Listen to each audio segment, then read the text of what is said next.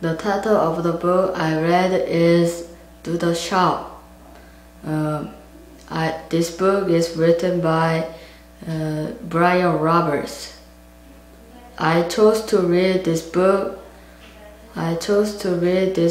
because it's easy to read.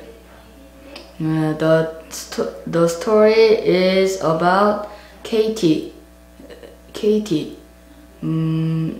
who goes to the store because she likes to shop. The part I like about this book is when she likes going to the shoe shop with my grandmother because the picture is funny.